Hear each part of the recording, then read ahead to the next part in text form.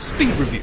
This is the A52 5G, and it is possibly the best choice for most people looking to buy a phone in Samsung's A series, or just for anyone who wants an affordable phone with many pro-level features. The biggest selling point of the A52 5G over the rest of the A series lineup is that it sports a 120Hz smooth motion display. Normally that's only reserved for flagship phones. Funnily enough, the 5G is the least impressive feature about this phone because, at least in Australia, it's just not widespread enough for it to be all that useful.